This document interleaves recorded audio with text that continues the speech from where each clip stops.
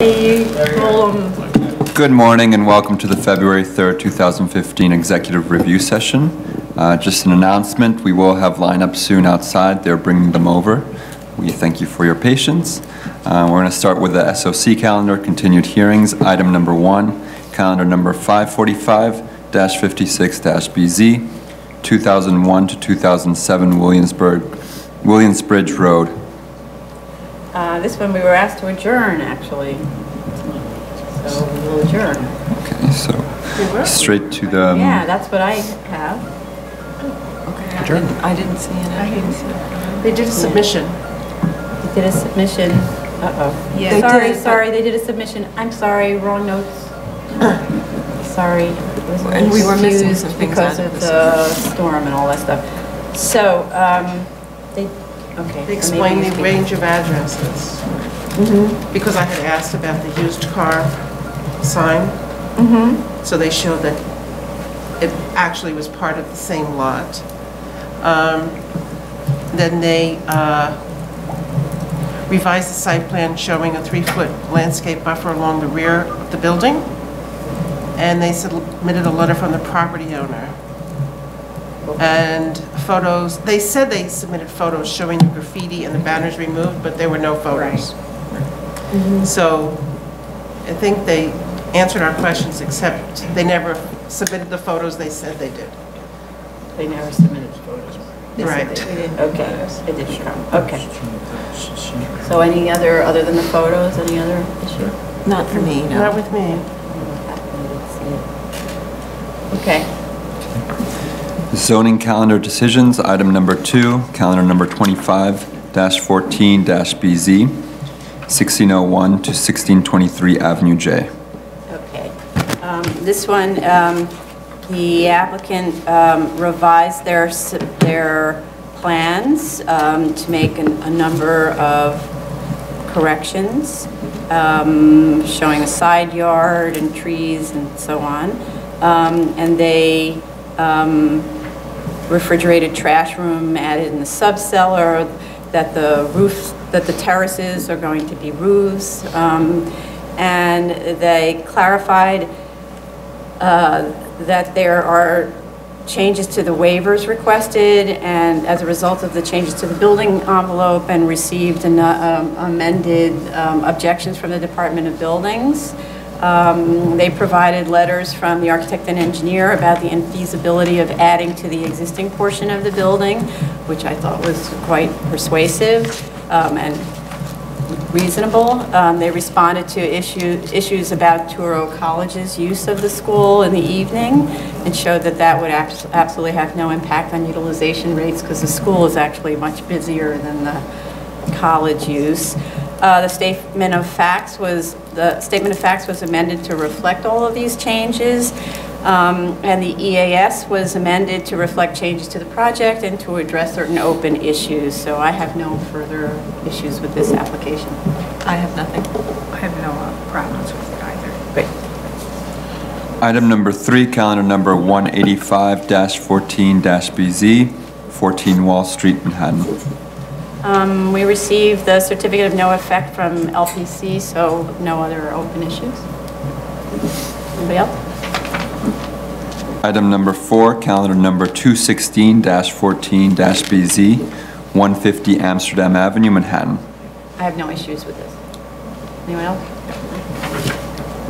Item number 5, calendar number 217-14-BZ, 245 West 17th Street, Manhattan. I have no issues with this one. Item number 6, 222-14-BZ, 344 East 63rd Street, Manhattan. Also no issues with this one, another PCP. Anybody else? Moving on to continued hearings. Item number 7, 350-12-BZ, 532nd Street, Brooklyn. This one we received a letter request to adjourn. The request was to adjourn to March 10th, and it's submitted on March 3rd, but there's only 1 week in between, so the hearing date would be March 24th. Item number 8, calendar number 155-13-BZ, 1782 to 1784 East 28th Street, Brooklyn. Again, we were asked to adjourn this submission on February 18th for a hearing on March 3rd. Item number 9, calendar number 91-14-BZ, 3420 Bedford Avenue, Brooklyn. We were asked also to adjourn this with submission on February 17th and a hearing on March 3rd. Item number 10, 114-14-BZ, 2442 East 14th Street, Brooklyn. Okay. We received a revised rear yard study that is legible as opposed to the other one that was not, and a Sanborn and aerial photo that shows that in 5 cases on the block there are back buildings, which are not garages, and in 2 cases of those 5 there are 2 stories. However, none of these are actually near the site. For me, there's more information that reinforces the main issue for me, that the house is set very far forward on the lot, and therefore it's an anomaly on this block with only a 2-foot front yard. The proposal is to increase the house by almost 2.5 times, which is an enormous increase. And if you look at lot coverage on the block in general, it is well under the proposed 60% coverage. For me, the requested floor area is 1.39 FAR, a 56% increase over the allowable, including the attic allowance. And I'm just wondering why it's assumed that much of a request is okay.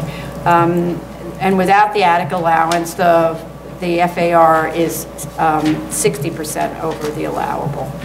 The floor plans, which are now provided dimensioned, show that the building can easily be reduced in depth to align with the neighbor at the rear that is built 2 stories to a 27-foot rear yard. And even then, at 2 stories plus an attic, this building will tower over the neighbor on the other side that has a 37-foot rear yard and only a 1-story extension and a 1-story garage. By pulling it back to meet the neighbor, it will increase the open space on the site, lower the lot coverage and floor area. To do this will require a reduction in the size of a closet or a bathroom, will not require their elimination as is incorrectly stated in the statement of facts. So for me, it's actually quite important that this not overwhelm the experience at the rear. Anybody else on this? Covered what I had to say. Item number 11, calendar number 118-14-BZ, 1891 Richmond Road, Staten Island. So we received a revised statement of facts to remove from the list of hardships the sewer easement, which was created by a predecessor in title, and the shape of the lot, which is just a nice rectangle, and to remove the request for the height waiver. The drawings also were modified to correct the base plane analysis, which clears up the floor area and height calculations. They also revised the design detail in the front and the lower level concerning the open brick arches, so now you don't see into the parking lot. Revise the financials and the zoning sheet. For me, I think this is a very good project and reasonable in light of how difficult the site constraints are. The requested waiver is minimal. The parking treatment, I think, is improved over the earlier project that they showed in the neighborhood, as the cars are not visible from the street. So I'm fine with this application. I just had a couple of questions. I just wanted to clarify how they were able to eliminate the parking level from their floor area calculations. I believe it's because the height is under 6 feet. I just wanted to clarify that that's the waiver in the floor area they were using. The height of what under 6 feet? The parking level. To the ceiling. To the ceiling, oh, okay. Above the base above the plane. base plane, right. It's 5'11", and it's under 6 feet. I was a little confused about the building height because I still saw some height of the building above 35 feet above the new base plane. So maybe they could explain that to me. And I would like them to just show landscaping in the front yard.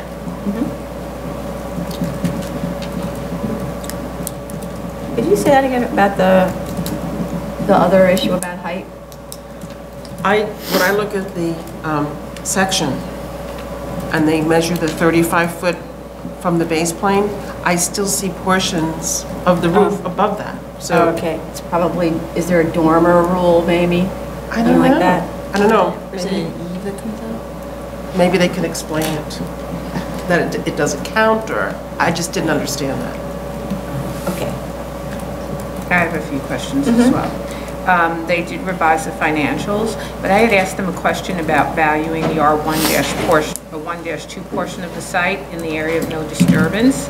And I had asked for R1-2 comps or some sort of adjustment on the more dense comps. And they still have only one of the comps being R1-2 and the other comps are R3.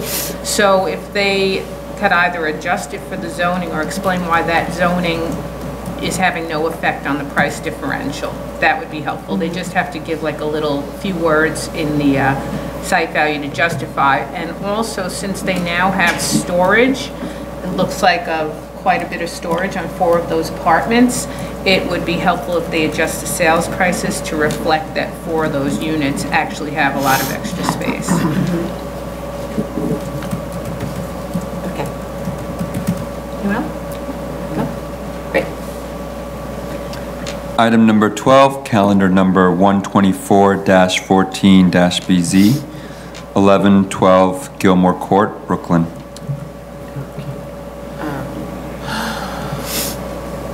Sorry, just a second. So they submitted a modified plan showing a reduction in floor area from what was something like 1.73 to 1.48, and they accomplished this by shortening the attic at the front and the rear. My main comment about that part is that the roof line is really awkward. Just seems like they just cut it off and to make it shorter, as opposed to study the design of the house to make it in character with neighborhood houses. I have a question about the side lot line. There is a portion on one side that's set back from the side lot 2'10". That's sort of half the house towards the rear, and the portion towards the front on that same side lot that's set back only 7 inches. And so I don't understand how with the special permit they can argue to continue the 7 inches, fill up the 2'10" space, and essentially increase the degree of noncompliance of the existing structure. That doesn't seem to comport with section 73-622-1, which states that any enlargement within a side yard shall be limited to an enlargement within an existing non-complying side yard, and such a large enlargement shall not result in a decrease in the existing minimum width of open area between the building that is being enlarged and the side lot line. This proposal is filling in the 2'10", so I actually don't think it's legitimate to pull back from there. Another comment is this is a 117-foot deep lot. It's extremely deep. So I'm not understanding why you need this 20-foot rear yard. That makes more sense when you have a shallow lot. Typical lots are only 100 feet or even less, right? So I'm not getting why the 20-foot rear yard waiver is needed. In addition, the neighbor at lot 108 that is sort of perpendicular to this lot has a 2-story house that's built close to the rear lot line with windows facing this rear yard. So if the proposal were constructed as proposed, if the building were constructed as proposed, it would block her windows, and I doubt that this neighbor would be in favor of this application if he or she had been advised. So I'd like to know that that neighbor has been alerted to this application. With respect to the massing of the house, it's high and massive, really massive, compared to the neighboring houses, based on the little information received. It's not that we have a lot of information on this. The first floor is being raised to increase the cellar height to first floor to cellar height of 10 feet. If you reduce that height, it would bring the height of the building down. And if you reduce the ridge height, it would bring the height of the building down and make it more in line with what the neighbor's heights are. Also, the roof plan is inconsistent with the sections. Doesn't look anything like the sections. The crossing at the attic probably should be. The crossing at the attic is really bulky as opposed to dormers. We see this a lot. I'm not really sure why this is viewed as sort of an appropriate approach to this situation. And also, as we requested with all of the other applications, we need an axonometric showing the house with the roof configuration so we can understand it better, given that there's inconsistency between the drawings.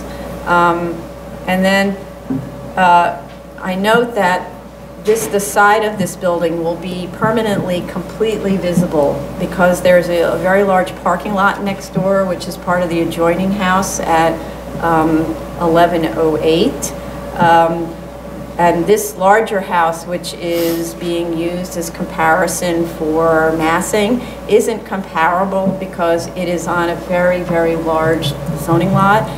This lot is only 20 feet wide, so you can't have a house that would be on a 70-foot wide lot that's sitting on a 20-foot wide lot. And then, again, this house is also anomalous in that it's pulled up to within 5 feet of the front lot line, and the enormous increase in the massing is not respectful of the neighborhood's character. Ditto for the lot coverage is atypical of the neighborhood. So I think the house needs to be reduced and pulled back, the rear yard request pulled back, and the neighbor adjoining contacted about what's about to happen to her windows or proposed to happen to her windows. Anything else? I had some similar comments about the side yard. I too had a question about their increased building in the side yard, but also they didn't answer my question concerning the stairs going down to the cellar at the side yard, because the adjacent neighbors got that sort of inner court at their side yard, and they don't say how they're actually treating that, whether that's a retaining wall. They're going to have to do something to maintain their neighbors' inner court there. And I too had an issue that they have a non-complying front yard, and they're only at 5 feet. And yet, you know, and they've got a really deep lot at 117 feet. So I too questioned whether or not they could pull back a little bit from the 20-foot rear yard that they're requesting. I also had a question about their elevation, their front wall elevations. It appears that they've got a parapet, I guess, that extends 42 inches, which increases the height of that front wall. So I'm wondering if that can be reduced, because it seems to give sort of a bigger impression of the building than perhaps it could. There's some room for improvement there. And let's see, was there anything else? Oh, and yeah, their east and west elevations don't show, I don't think, show the true height of that parapet. So it sort of makes it look like the front wall is really at 25, but indeed there's this parapet. So. Well, I looked up this address on the FEMA flood maps, and it's actually in a flood zone, in an AE flood zone with a base flood elevation of +10, which they have not addressed at all. So They need to Do-over. show that it's compliant. I don't even think they can have a cellar. They probably have to fill it in. And they need to show us, they have to convert their elevations to a certain basis, which is, compatible with the FEMA flood elevation, so. That's basically a redesign. Yes. Yes. Okay, that cuts to the chase. Well, in the redesign, that's complying with FEMA, all of these others, so that's an opportunity to really go back to the drawing board. That's an opportunity to look at all of these issues regarding the massing. Any other issues? Okay. Item number 13, calendar number 177-14-BZ, 1038 Flatbush Avenue, Brooklyn. They revised a statement of facts to address the open issues concerning the sound attenuation and that the stop work order was issued to to the landlord unrelated to this use or to, right. So I don't have any other issues on this. No. Anybody else? No? Item number 14, calendar numbers 285, 286, 288-14-BZ, 84 McLaughlin Street, 20 Orlando Street, and 131 Cedar Grove Avenue, Staten Island. We were asked to adjourn this just till next week, February 10th. I'll call out numbers 15, 16 through 17. They're all part of the Build It Back program. Calendar numbers 297-14-BZ through 300-14-A. That's 6 and 28 Topping Street. Item number 16, 307-14-BZ, 540 Hunter Avenue. And item number 17, 308, 310, and 312-14-BZ, 179 Kiswick Street, 297 Colony Avenue, and 65 Hempstead Avenue, all in Staten Island. And we were asked to adjourn all of these to February 10th. Zoning calendar new cases, item number 1, calendar number 301-13-BZ, 1502 Avenue N, Brooklyn.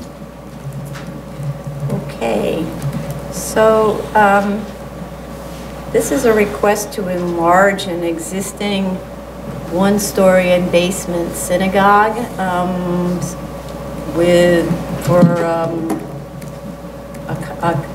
let's say a yeshiva college, and adding dormitories to it.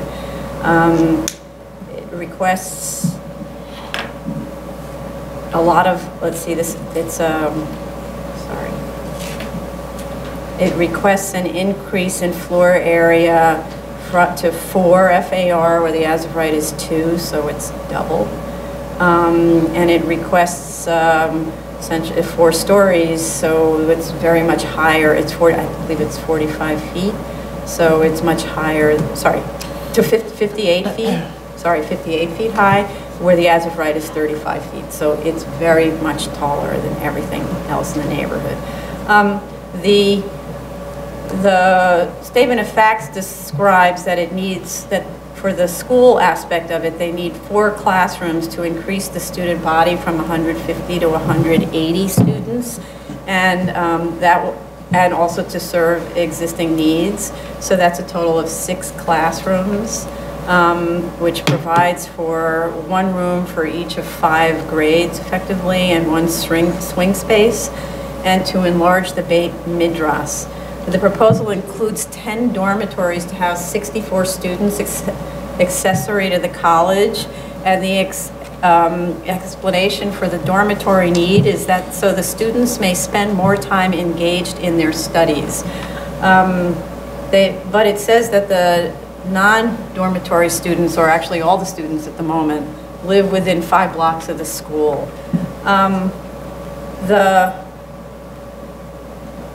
For me, there are actually an enormous amount of questions on this. So first, in terms of the submission, I'm trying to understand there's an existing non-complying building, And I'd like to understand how come it's non-complying. Is it a pre-61 building? Was it built pursuant to a permit? It has non-compliances with respect to lot coverage, front and side yard conditions.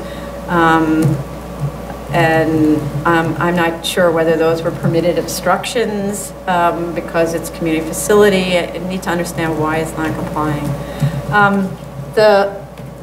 In order to establish the case for a school use here, we need to really understand programmatic need. And it's not at all clear how these spaces are used. So I need clarity on how the basement space and the synagogue spaces are used during the school hours.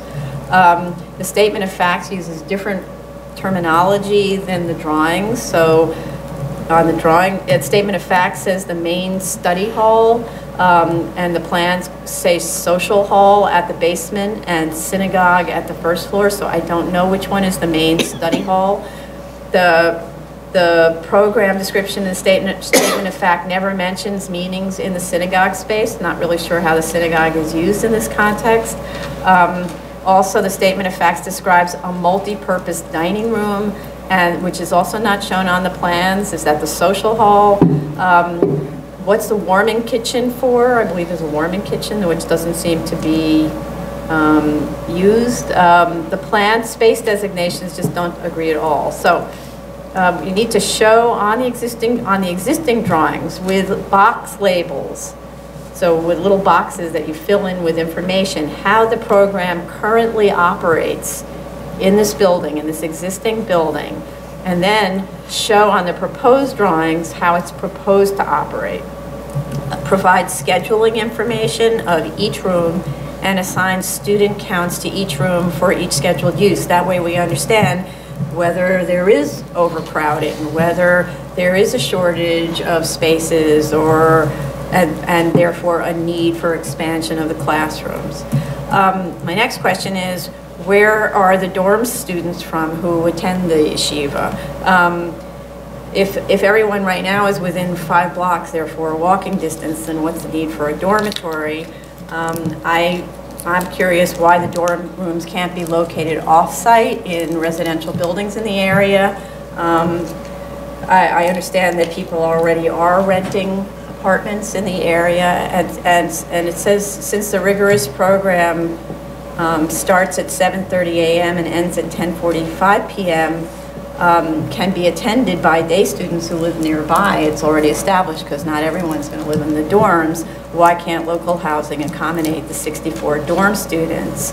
The reasoning that's given for why a dormitory is needed here is that the students are spending money to rent apartments near the yeshiva. That's not a programmatic requirement.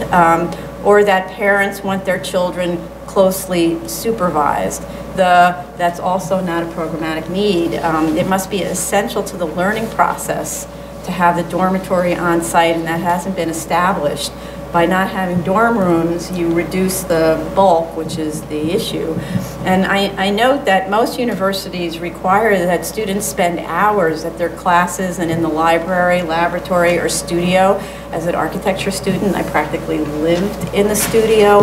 Got home at 4 in the morning, so 11 o'clock, that's early for an architecture student. And students in both urban and suburban schools often live in apartments away from the school. So perhaps there's a lesser variance that does not overwhelm the neighborhood or require as many waivers to accommodate some of the students who are freshly arrived from abroad. So I understand that if you have students coming from Israel and they don't know their way around, and maybe there's some kind of reasoning that could be given why they need to live on campus or in this building, but there's no need for everyone to. With respect to the parking and the bike storage, the parking calcs are based on the enlargement, and the existing 1 parking space that's there already for the synagogue is required for the existing use to remain. So unless that use is being eliminated, the shortfall is 16 spaces, not 15. We need to know what's the distance to public transport, and all of those students who are going to be living there, how do they get around if not by car or bike? So it can't be that everyone walks within 5 blocks and everything they need is within 5 blocks and then that's that. The statement of facts describes social functions. What are those? Who attends these? How do they get to it? And what is the number of attendees? That goes to traffic issues and the use of the building. Also, how do the faculty arrive at the site? Will there be faculty sleeping in the dorms as well? I didn't notice any private rooms for the faculty. I noticed 7 people sleeping in a room together. Wouldn't get much sleep. That's a rough life dormitory. And with respect to the seeker analysis, the EAS, I note, is incorrect and assumes there is no enlargement to the existing structure. Where's what? The proposed application could impact traffic, parking, pedestrian circulation, urban design, shadows. You have to go back and do the EAS over, do it. And also, because this is a very large proposed enlargement, we need a streetscape study showing both sides of both streets, because it's a corner lot. Yes. And I too had concerns about the legal or non-legal condition of this building. It's not really explained why it's non-complying. How did it get built that way? And I think they need to kind of expand on that. Their current CO is for a synagogue and not a school, so this is going to be an addition. So their current, even the current use is probably not legal in a sense. Their as-of-right scheme seems to be exaggerated.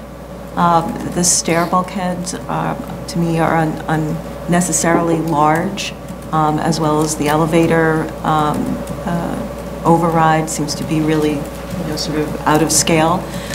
So I think that they kind of need to go back and take a look at what a good as-of-right scheme might, they might derive even better square footage if they just really think about how to use the space.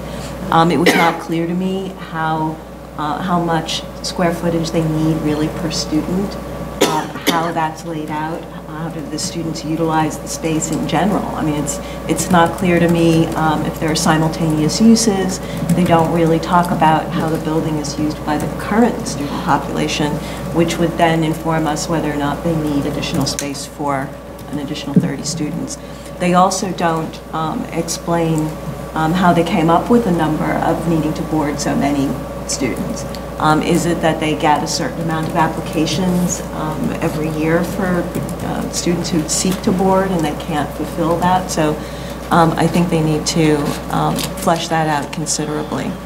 Let's see, there's more. And they show us some of the sort of the existing spaces that haven't been enlarged to accommodate new students. So, for instance, like that kitchen space. Mm-hmm. You would think if you've got 60 people living there, that they're going to be utilizing that space 24/7, utilizing the building. So the kitchen, I should assume, would need to be enlarged to be able to accommodate more meals. I guess, as adults, we get up in the middle of the night, we get hungry, we want to eat something. So the building itself is really being used more intensely, and I don't think they really talk about that. They said they order takeout. That's an expensive thing. I think you probably would utilize a kitchen every now and then. I don't know. I too in architecture school was up till 4 a.m. and lived in my studio, and we had a little kitchen facility that we used constantly. So indeed, it's when you're boarding, it's very different from living at home. Okay. I think that since they're asking for extra floor area, I think it's really important for them to reference some sort of educational standard that would validate their need for the size classrooms and the size dormitory rooms that they have. Mm-hmm. They gave us a daily schedule, which I really didn't understand. Yeah, I didn't either. They have to translate it for me. Right. Well, that's why putting it on the plan and showing how many students where and Yeah. what they're doing, yes. And then I agree that they're proposing a building which is over double in height of the two adjacent buildings, and on one side, on Avenue N, they don't even have any side yard. It's right on the property line, which seems overwhelming. And as far as the EAS is concerned, I think adjacent to the, like, one house over, there is some sort of track. I'm not sure if it's active, if it's subway or railroad. They did no noise River right testing. away. So that should be done.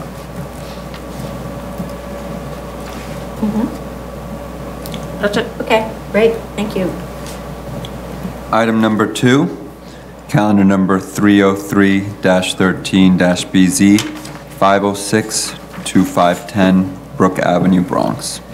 Okay, this is an application for a project by Sobro in Bronx for 31 affordable housing units between 50 and 60% of AMI. I just note that the phase 1 has been completed, and I believe that there's a DEP letter that says there's a phase 2 that's needed. This is a corner lot where they're removing one existing tenement building and will relocate the tenants to other Sobro housing. And they're asking for an increase over the as-of-right residential floor area of 3 to 4.47 FAR. But I want to note that in this district, the 4.8 FAR is allowed for a community facility. So the difference between what's the total, which is 4.94 when you combine the church use and the residential use together, it's not a significant increase in allowable bulk. So that should be discussed in the statement of facts and findings, because it's a way to support the mass of the building. They also very interestingly gave quite a lot of information about how the project will be financed. I'm not sure exactly whether that's needed because this is a not-for-profit, but it was helpful for me to understand that. In terms of the argument for uniqueness, they talk about poor load-bearing capacity requiring a mat slab foundation, and the existing adjacent building, which causes a lot of difficulties in terms of shoring and bracing and stabilization, because arguably it's sitting on weak soil, and that represents an $818,000 premium for them, which is basically the unique physical condition.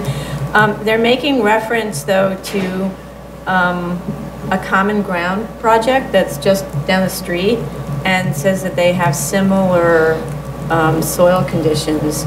So, and then there was a statement in the statement of facts that cites to a case that doesn't require that they be the only site to suffer from a unique condition, but on the other hand, you can't be one of many. So I think that needs more beefing up, and to find out maybe from engineers what they're finding in other sites in the neighborhood. And so that in combination perhaps with the difficulty of working with the existing the adjacent building, maybe that's enough to establish the uniqueness, but the uniqueness needs some additional clarification.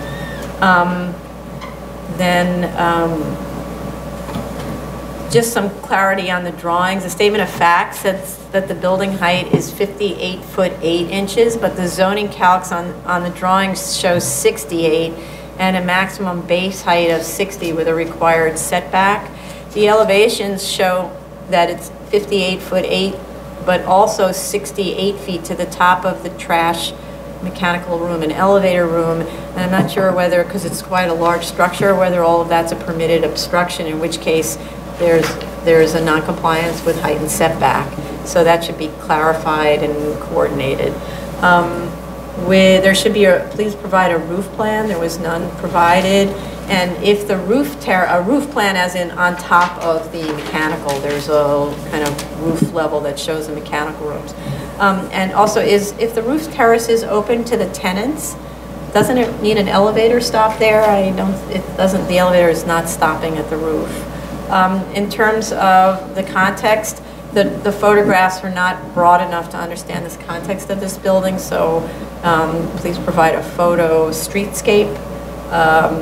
And also, with respect to the comparison, there was an area map, but it's very hard to understand in the area map whether these buildings that are, say, 5 stories are as tall as this proposed 6-story building, because many of the 5-story buildings are older and they may have had very high floor heights. So you really need to kind of tie all that together with the imagery and the area map to make it clear that you can support the height of this building. The statement of facts also didn't discuss the impacts on the area of not providing any parking, increased lot coverage or density. It needs to go through each of the requested waivers in the statement of findings. And also, with respect to the EAS, I'm not understanding why it didn't look at the impact of no parking spaces, and there's no preliminary analysis provided of any of the environmental issues where the answer was yes on the checklist. So basically there's no backup at all in the EAS. And then indeed DEP on January 20th provided a letter indicating that a phase two needs to be conducted. And I think that's it. I think you covered a lot of what I was going to say. I just wanted to sort of focus back in on the parking. I was a little confused whether or not that community facility portion required any parking. And maybe they could tell us sort of the percentage or their projected percentage of residents that would have a car or don't have a car, or the area in which this is situated, that most people don't drive.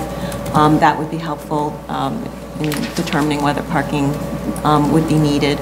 Also, they talk about part of their premium cost would have been to install an elevator if they were going to align floors, or they couldn't align floors with the existing building, so therefore it would require an elevator that would have to have additional stops sort of on each side of the new building to the existing building.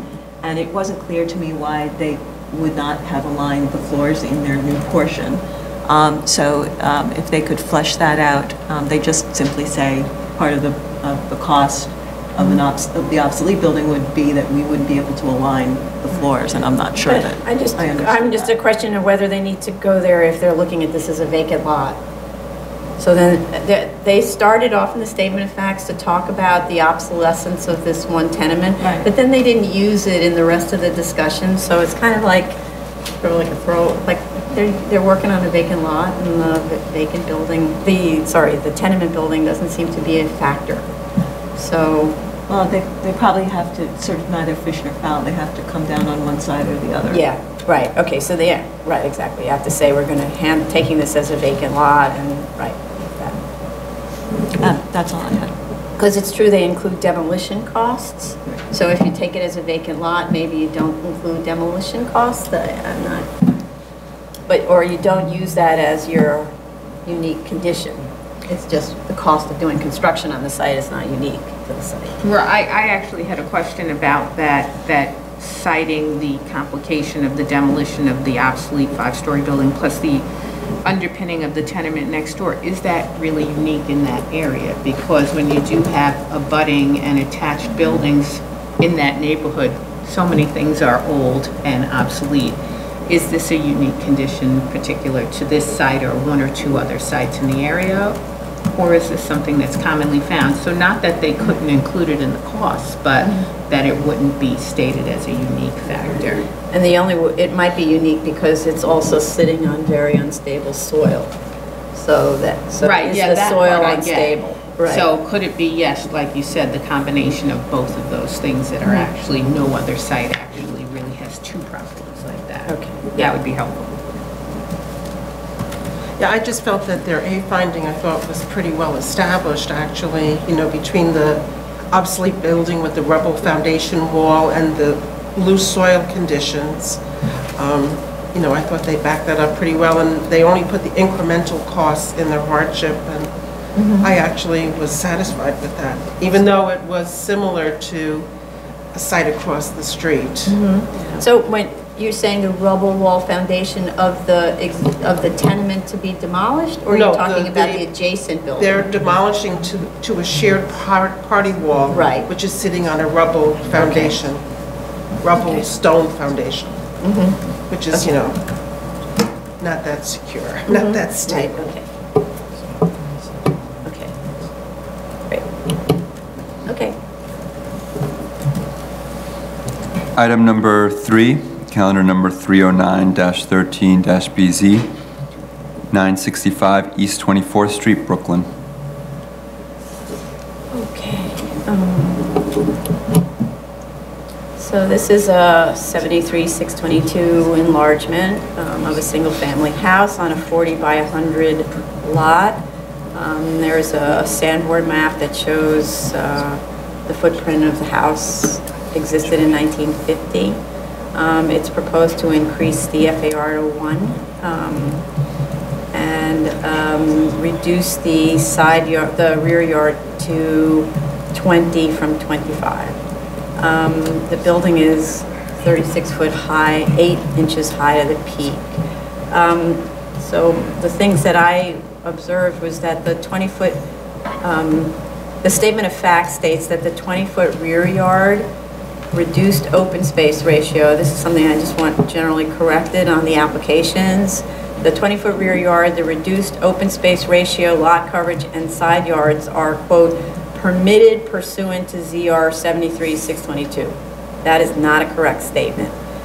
73-622 is a special permit, and if the findings are met, and if it is granted, it may permit waivers to this extent, but these are not permitted as of right.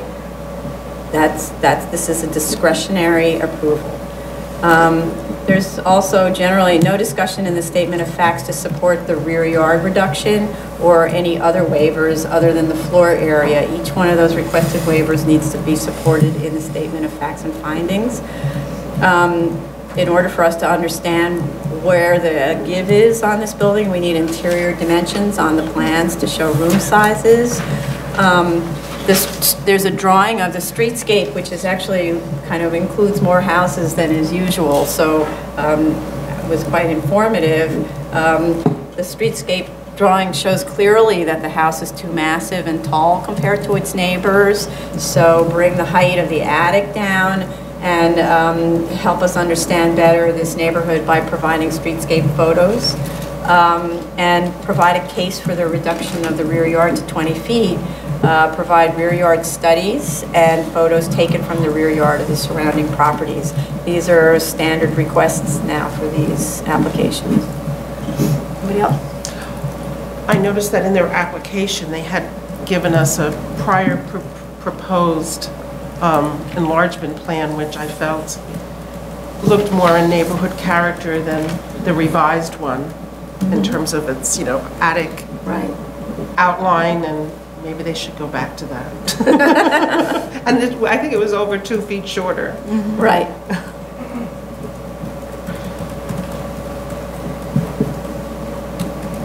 Okay. Item number 4, calendar number 60-14-BZ, 141-41 72nd Avenue, Queens. Okay. A difficult one. This is a legalization of an existing synagogue, basically, and its enlargement. So synagogue and school, and its enlargement. The first comment I have is we need some clarity from the community board. Their report was extremely confusing. I think the full board voted against it and the committee voted in favor, but it's very hard to understand what's going on.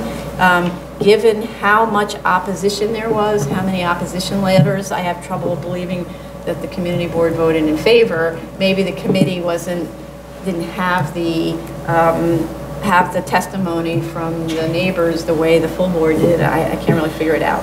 But there is a huge amount of opposition from neighbors for this. We received many, many letters. And so that makes me really pay attention what's going on here, right? And so one of the things that's going on here is the building was built illegally. It received a permit in 1997, which in the statement of facts says resulted in non-compliances in 2000.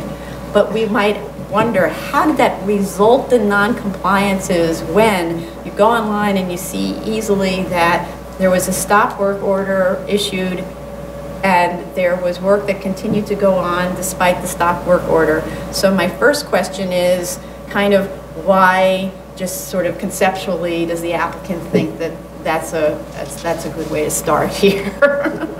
And then they want more.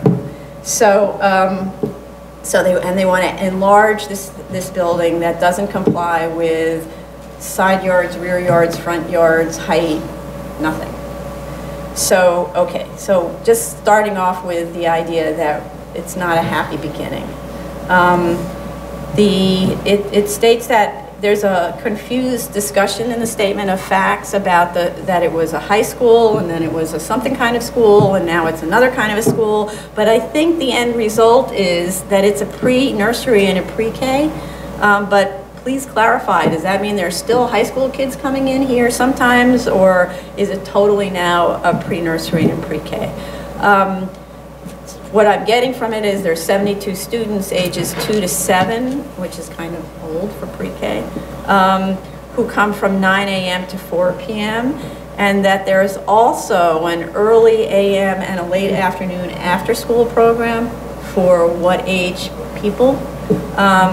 For working parents who need to drop their kids off during those times or have those kids there. And the proposal is to increase the size of the building to meet growing demand. So it says that the kids don't get there by busing because they come from the immediate area, and I note that there's a Department of Transportation's no parking sign right in front of the synagogue or school or whatever. But I note that this is an extremely bad neighbor who have submitted letters with many, many complaints concerning parking, school bus drop-off, which I don't totally understand, but so maybe they meant school drop-off, mismanagement of children running around in the streets without being supervised, even though the statement of fact says that there's a school monitor, so there's a real answer there someplace, that children don't have a place to play, therefore they run around in the streets, that there are building violations, there's illegal construction, as I've said, and that the project will have an impact on the sewer system, and they just go on and on. Granted, some of these things are not within the control of the applicant, but it sounds like a lot of them are. So, I want to know, first, there's many, many violations against this building. What are the proposals to cure the open violations that have been open since 2000, since 15 years later, which include a school operating without a fire alarm system? Doesn't give us great warmth and hope that that the applicant is going to comply with the BSA's requirements. How can we how can you convince us that you're not just going to continue to be a bad actor? Also, occupancy of a large space with more than 75 people without a public assembly permit, etc. Then there's just some other things there that the statement of fact says that you can take advantage of non-complying side yards because that there was a house that was originally here, and it's not clear at all what happened, but I suspect that it was just demoed.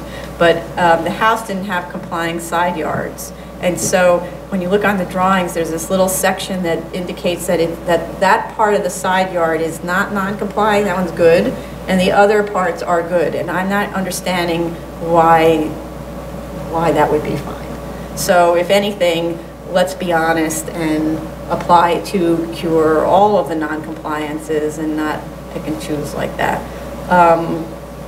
Then there is a proposal to reduce the apparent floor area to make the basement a cellar. That is an interesting task when the base plane is at elevation 70 and the basement floor is at elevation 65.6. So that means you've got, 4.5 feet qualifying as cellar. That doesn't work. The cellar height is 13 feet. I'm not understanding. You can't just raise the first floor up to almost 10 feet and say that the thing below it is a cellar. It doesn't work. So I think that's incorrect, and that their floor area request will therefore be much more than what's proposed. The elevator at the alley in the side yard, which is being proposed to deal with ADA requirements, which were illegally not provided in 2000. It probably is not an acceptable solution because the rule is that you have to have access to the main entrance by a disabled person, and this puts you down the alley and coming in the side door.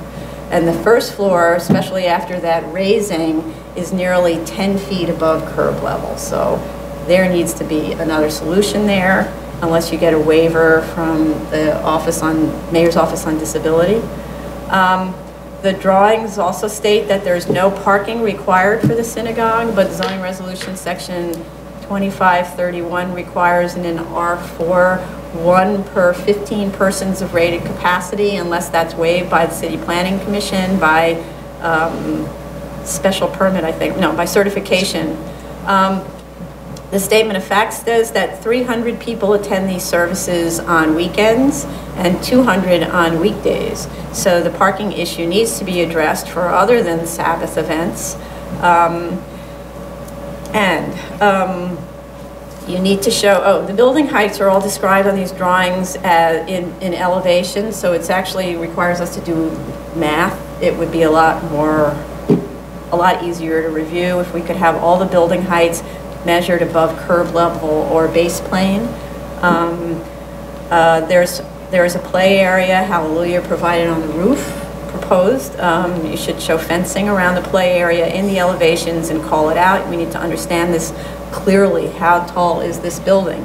Bulkheads should be dimensioned, they're not. And the proposed height of this building is 10 feet greater than the allowable, so how do you justify a 13-foot high cellar?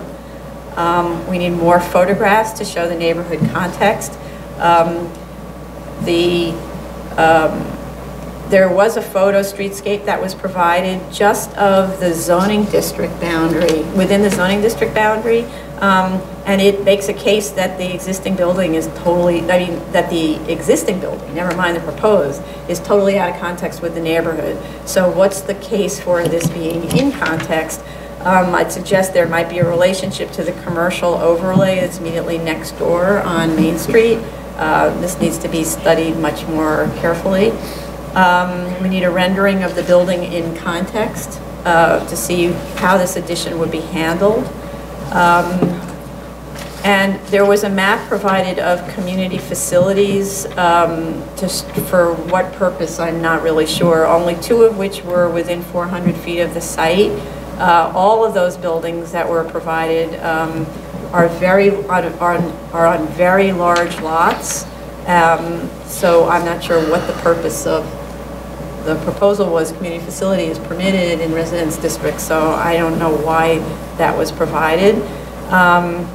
And then what would be the method for addressing the drop-off nuisance that the neighbors are complaining of so much, and addressing the issue of children unsupervised and so on running all around. There is no information about how food service is operated here for the school. How does the faculty arrive at the school? Do they park? Do they drive? How did the congregants come? And then finally, in terms of, this is supposed to be a school where you need to establish programmatic need. So as in the other application, you have to provide a daily schedule of events and how each room is occupied with how many adults and children for each event in the schedule. It should show on the plan. You can show this on the plans, or must show this on the plans, and also describe it in the statement of facts. And it should be shown both on the existing, how does the existing building work, and then how is it proposed to work. That's it. Yes and yes. I'm really very concerned about the permit and violation history on this building. They've had an open permit since 1998, and it's unclear to me exactly how they sort of resurrected this permit so that the new architect could even take over the job. So I think they have to explain that. It doesn't appear to me that they are able to really show us that the building was built according to zoning even back in 1997 or 98. So there may be additional sort of illegal portions of the building that we're not aware of, and I think they need to describe that in detail to us. In no particular order, could we get some photos of the rear as well? It's not clear to me exactly what's happening back there, so if we can see what exactly has been built at the rear. And I guess there's a right-of-way at the rear as well, and they don't really discuss that. If they can describe more fully how the current arrangement of the synagogue space and the community room doesn't benefit their program now, and why they need to expand that and make the building larger. There are 4 classrooms. They don't describe how those are currently used, so we don't know why they would need additional classrooms. The worship spaces seem to have decreased in size on the first floor, and devoting more space to the school function, I suppose. So they don't really discuss what happens to that portion of their programming in the building. Are there now fewer adults attending worship services, or it seems that there's a shift in what their programming is going to be, so they need to really discuss that. And I don't understand why the elevator can't be inboard, why it needs to sit just because they have what is a questionable handicap lift back there. I don't see how that converts to an elevator necessarily in the side yard. They're only adding 6 classrooms, and I'm wondering if there's the ability to kind of rejigger where those classrooms are and utilize their cellar/basement space, not sure exactly what that is, to accommodate that, which would then allow them perhaps to have a shorter building. So they need to talk about that. And the number of the students on the plan does not correspond to the number of students claimed in the facts. There are over 100 on the plans, but I think they only really talk about 75 additional people. So I think they have a lot of work to do. This is a very, very strange application. Yes, it is. I think, which is what's happened in some other applications, the number of students on the plans is rated capacity as opposed to their intent, but they need to make that clear. To make that clear. Yeah. Yes. I agree with everything that's been said concerning the programmatic needs. It seems to me that they need to really provide a more detailed analysis of what their program is. They talk about the increase in enrollment. They don't say how long it's going to take to get to that target. They don't talk about what their plan is for adding grades. They don't talk about how many grades the building's ultimately going to serve. I also agree that it's not clear whether or not all of the spaces are going to be used simultaneously. They don't talk about, how many children per class ultimately they're going to have, and how many classes per grade they're ultimately going to have. And also, they don't really discuss the hours of operation of the rooftop play area. And I think that's important, being that they're surrounded by residential on a couple of sides. Just a couple of things. I think, especially in terms of the younger children, there are Department of Health guidelines for the age of the child, the number in each room, and the number of caregivers, and I'm not sure that what I see on the plans complies with that. And I was concerned that they have a congregation of 300 with an adequate synagogue now, when they're going to cut the size of the synagogue significantly, where it can only fit 106 people. I think they should show trash, refrigerated trash storage in the building, because there have been many complaints about their trash handling. And if there's any conditions regarding the easement at the rear, you know, in terms of what is actually required, is it supposed to remain free and clear of all obstructions? You know, how is that shown on the deed? What are the conditions of that? And do they have a copy of the alteration plans that they filed and received a permit for but didn't follow?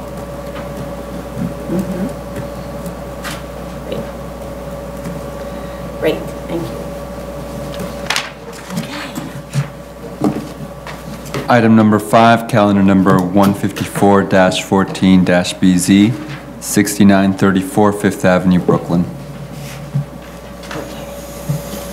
This is a kind of a quirky little application. It's a proposal to add, to get essentially a waiver to allow a 10% increase in floor area, or not quite 10% increase in floor area, and to allow the construction of a little one-story addition to this kind of the side of a corner tenement building. And it's a 600 square feet, one-story addition. I just note that if you kind of wander around the city in sort of classic parts of town, the one that I think of easiest is actually in Chinatown, you see those kind of little attached newsstands. There's a woman who makes like little Chinese waffly things and stuff like that. You do see those kinds of additions that have been made. So I think of it as a typical sort of typology in the city with respect to these tenement buildings for convenience shops and things like that. And so I actually have no problem with this, except that I note that the building itself is a very beautiful tenement building. It's in really good condition and has beautiful detailing, and I would just hope that this little addition does that justice, that it's not just, it's rendered as concrete block. So I'm hoping that that's not what we're going to see. Anybody else? The only thing I had a little concern about was, you know, they have to prove that the building was in existence in 1961, and what they gave us was an alt file number from 1920-something. I just thought maybe if they could give us something a little, something a bit more definitive. You know, since that's like a threshold question.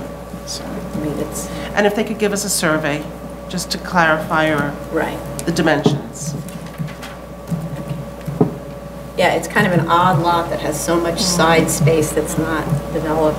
Maybe there was a road widening or something like that. Anyone else? Item number 6, calendar number 232-14-BZ, 946 Pennsylvania Avenue. Okay, another PC.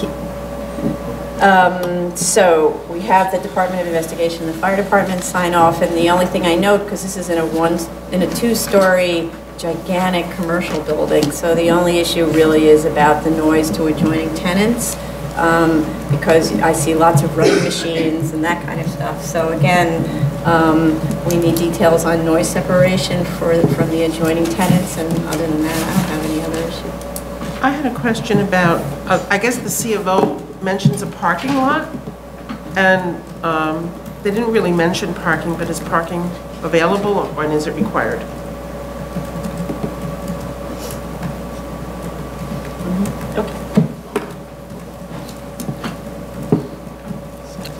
This concludes the February 3rd, 2015 executive session.